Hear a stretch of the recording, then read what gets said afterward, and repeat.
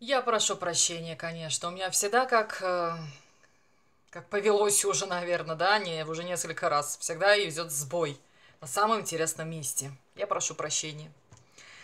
Итак, продолжаем. Да, тут понятно, что идут из-за границы. Деньги вам идут из-за границы. Вот так вы можете приумножить свой капитальчик. Ну, давайте еще посмотрим. Ну, интересно. Откуда еще можно, да? Откуда вам могут прийти еще денежки, как вы можете приумножить свой капитал? Да, да. Если вы будете вкладывать в недвижимость, если вы будете вкладывать в нужные, ценные вещи, в золото, в дома, в себя, в свои знания, если вы будете расти над собой, приумножая себя как личность, да, я не знаю, строя карьерный рост, например, да, строя собственный бизнес, вы тоже можете приумножить.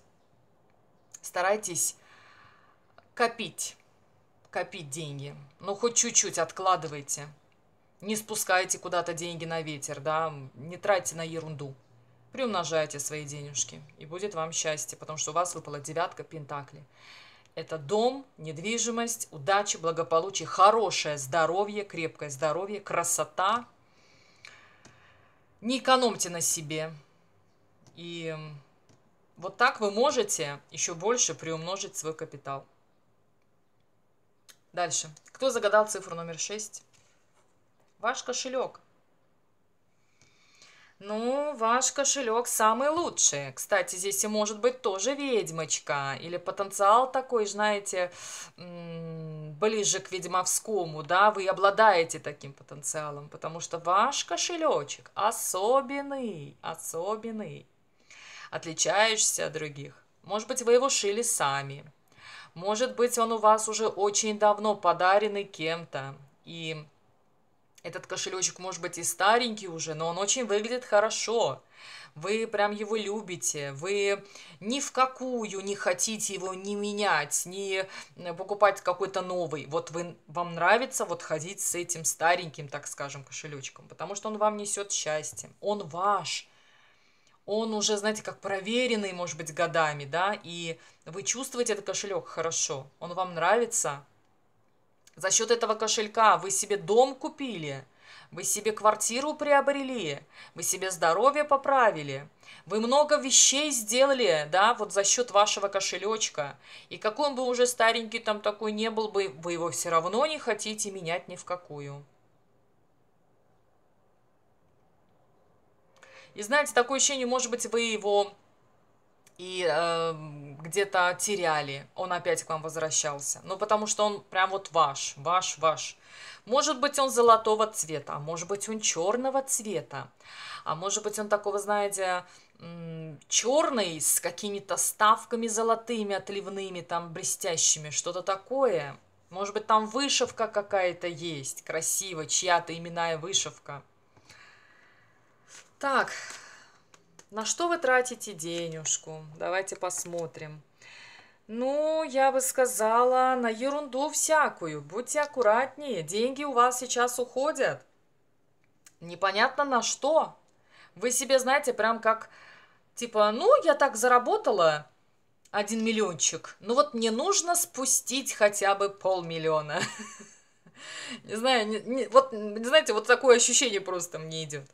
Поэтому будьте аккуратнее, нужно любить свой кошелечек, а не тратиться впустую.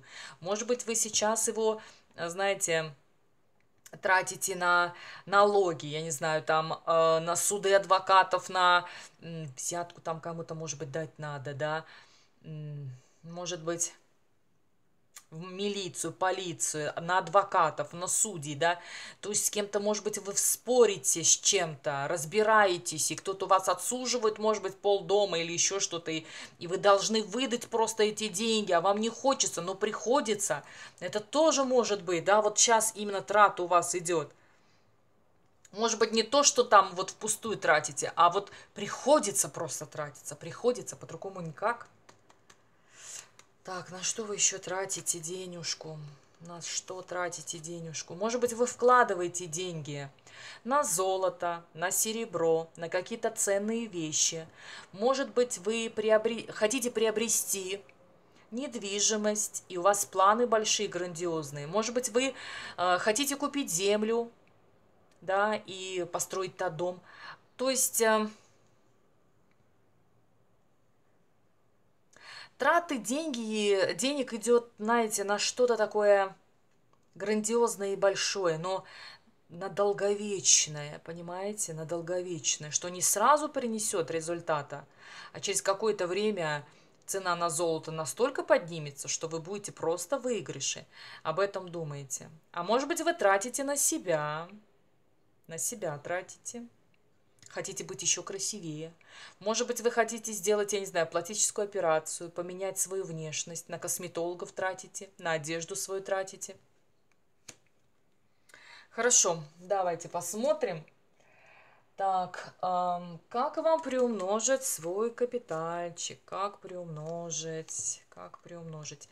Ну, я бы сказала так. Умерьте свой пыл, умерьте себя. Вы слишком много тратите. Я не говорю, что не нужно получать удовольствие от жизни. Нужно. Праздники, посиделки, в гости сходить. Это все замечательно. Но вы слишком уж хорошо стараетесь, да? Умерьте, будьте экономнее, будьте разумнее в тратах. Включите свою голову, а не свои эмоции.